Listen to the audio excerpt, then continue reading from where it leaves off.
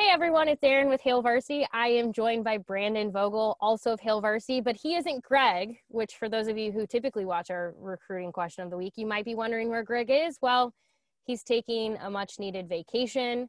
So I am joined by Brandon. How are you? I'm well. Not Greg tends to be what I'm most known for. So I'll do my best. I'm trying to think of the right word. It's a kind of game-changing week, I think, for college athletics. One way or another. Are we ready for this? No, but it's going to happen. So here we go. And if you're wondering what that might mean, because a lot of news is broken in Nebraska recently, it is not about the athletic director, although Nebraska may have an athletic director this week. But the game-changing part really is about name, image, and likeness. And here's the thing. We've gotten so many great questions, but one that has come up here and there in the last few months has been about name, image, and likeness and how it will affect recruiting. So we are going to focus on that today, knowing how monumental this week will be. So this question really didn't come from one specific person, but for many of you watching, you'll think, oh, I asked that question because many of you have over the last few months, like I said. So there's really two pieces here that I'm going to talk about with Brandon. One is how recruits themselves are going to benefit from name, image, and likeness, but then also how universities will use this to their advantage. So first and foremost, let's just start with how will schools benefit from this? Obviously, the schools that have legislation in their states, that's a big deal for them because they kind of already have a game plan ahead of them, or at least you hope so. But then the NCAA is supposed to be passing something to at least allow for everyone who doesn't have state legislation to be able to do something. It's very chaotic as we get closer to July 1st. Brandon, what has kind of been your take as the NCAA is trying to make this thing happen and that July 1st deadline is right there? Yeah, so there were 6 states that were scheduled to be ready to go on July 1st. They are ready to go. That's when their legislation goes into effect. The NCAA, this will never not be hilarious to me, has put forth kind of temporary guidelines. They're going to be voted on Wednesday, which if you're looking at a calendar, that's one day before these other 6 states are able to jump in full feet, both feet into the name, image, likeness waters. Nebraska is not one of those 6 states in that its legislation is effective July 1, but it can be. This was pretty smart on their part. They just set a timetable of like the next 4 years, though individual schools can jump on it. And of course, Oklahoma, the state of Oklahoma is the same way. And of course, that's what they will do because everyone is viewing this as a potential recruiting advantage. Though with this NCAA temporary policy, I think it kind of removes some of that first mover advantage a little bit, and of course the NCAA wanted to avoid this where you would have, 20% of your schools able to pitch to recruits, hey, come here, you can make money, and the other 80% can't. This temporary policy, which virtually has to be approved on Wednesday, I can't see any way it's not, eliminates that. So it gets interesting for me in a recruiting standpoint. And there's like a vast amount of this is new for everyone. I don't think anyone who tells you it's going to go like this is probably lying a little bit. At least that part of it, the first mover part is gone theoretically with this. So that becomes interesting. And in a lot of ways, I think this becomes then a lot like recruiting has been. Who can put together the best sales pitch of here's what's in place for you to capitalize on your name, image, likeness rights, which you can do anywhere. But here's why we're better at it. So it'll be interesting to see how ready teams are to go right away this week. Good thing for Nebraska is they were always kind of pointing to this date as being ready to go. So they do have a little bit of a head start. And if you are wondering about what Brandon was talking about with Nebraska and Oklahoma, again, the states both have legislation that goes into effect July 1st. The difference is that each school has the option to jump on name, image, and likeness on that date on July 1st. But if they don't, they have until a certain date in the future where they have to make that a possibility for their student athletes. In the case of Nebraska, prior to his departure, but I assume the new athletic director will feel the same. But Bill Moose had said Nebraska has every intention of starting to allow its student athletes to profit off of their name, image, and likeness on July 1st. The big thing is there have been some Florida legislatures who've been arguing that states are bragging, that this is already kind of, you're seeing this. Well, of course, because this is a big deal. Schools are going to use this on the recruiting trail. They're going to say, hey, if you come to Nebraska, for instance, you might not be the quarterback, but you could make some money, because there are plenty of businesses, especially small businesses, that will be interested in partnering with you. You think of like an Omaha Steaks, they may be interested in partnering with one of the linemen. It would be a really natural fit. So if they're watching, you're welcome for I'm sure the thing you've already thought about. But I think one thing that gets lost a lot here is we think a lot of these sponsorship deals, but it's not just that. Recruits will be able to keep YouTube channels that they're profiting off of.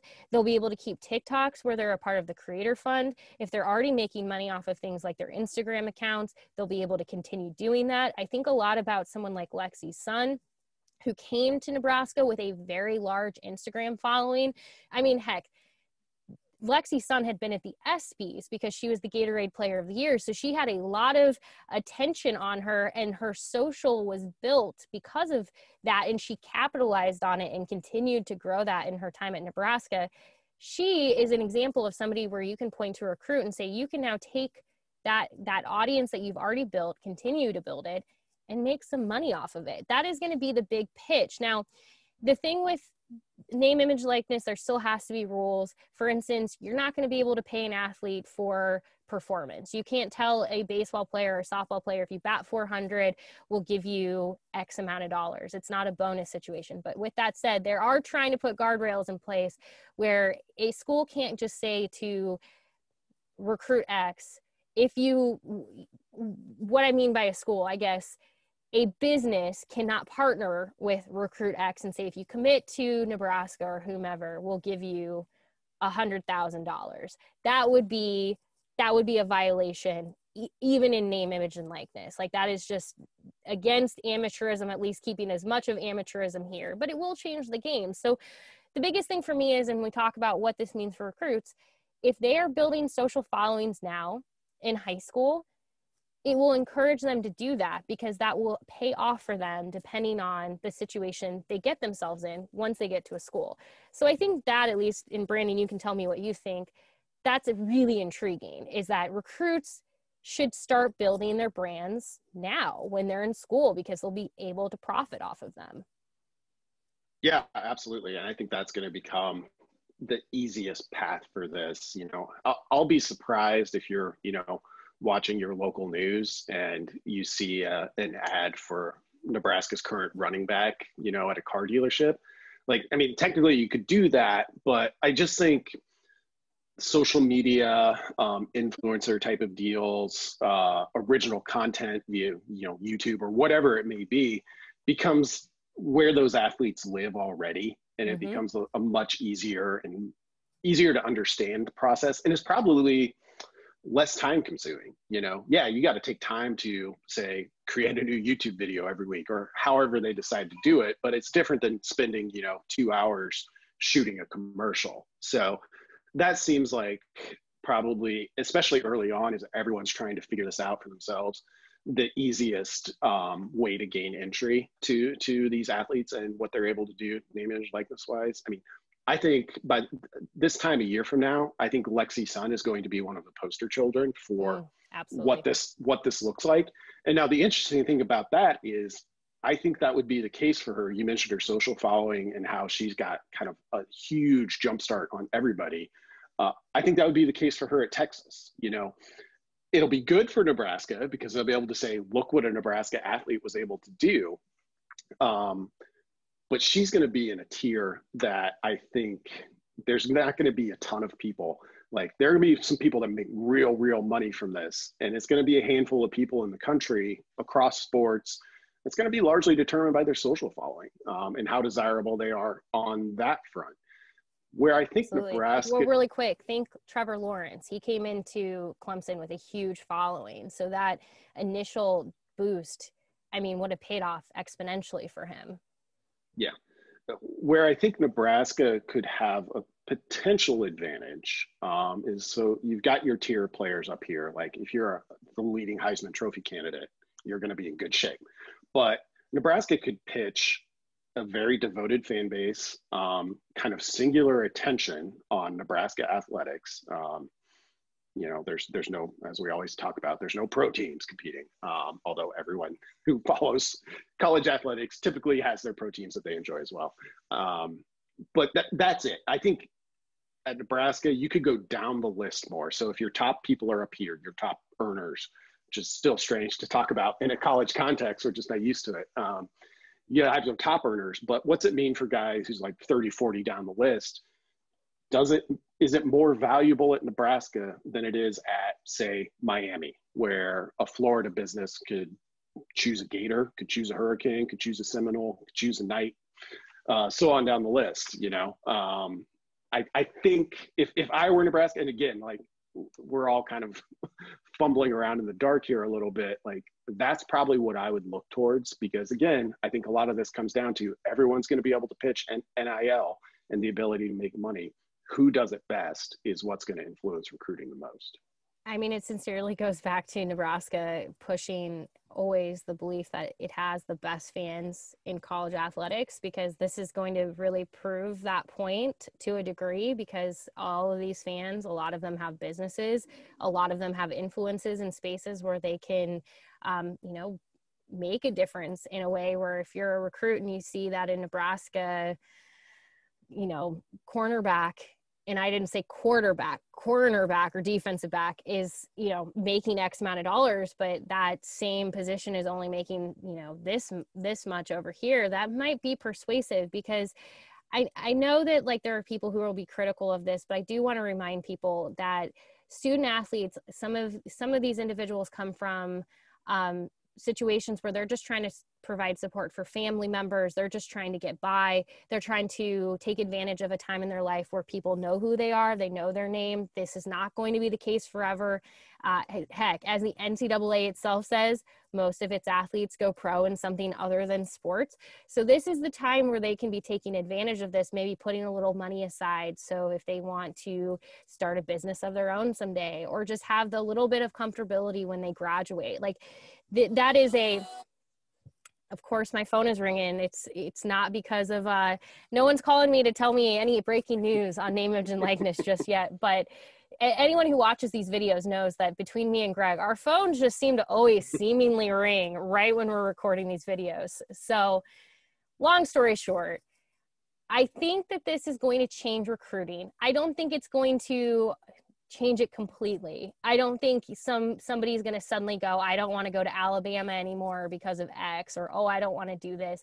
I do think it will make a difference for schools like Nebraska, or maybe even smaller schools who normally wouldn't have been in consideration for somebody who now goes, not only will I get to play and get that playing time, but I'll also get to make some money.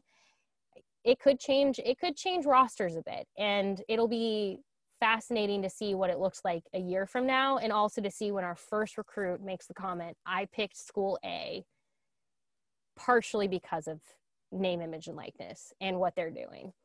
Somebody will say it. Yeah, it's going to get super interesting. I mean, I think the succinct way for me to kind of make sense of it as I look at how this impacts recruiting, and I do think, this is a big change, but the impact on recruiting is going to be a little bit more gradual. But does being the, say, second string tight end at Nebraska have more potential for earnings via NIL than being the second string tight end at Florida? That's a big question. And I think, it could. But as you mentioned, does being the first string tight end at Arkansas State have even more value than that? And these are all dominoes that we're still have to fall, and it's going to take a little while to figure it out, but there's some interesting questions. It's going to be a lot of fun. And like I said, I know so many of you have asked, and these questions will continue. So please, if you have additional questions on name, image, and likeness, obviously understanding that like we are kind of learning on the fly with everyone else. That's just going to be the name of the game with this for a while, but we're happy to continue to have the conversation. So wherever you're watching this, whether it's YouTube, Facebook, leave a comment below and we'd love to hear from you. Greg will be back next week, so make sure you ask all the really tough questions for him. We'll lob them his way, but you can also tweet at Hail Varsity anytime to get, you know, your questions in if that's your preference. But by the time you hear from us in this particular video a week from now, name, image, and likeness will be officially a thing. So I guess the only thing I can say is buckle up. It's going to be a wild ride.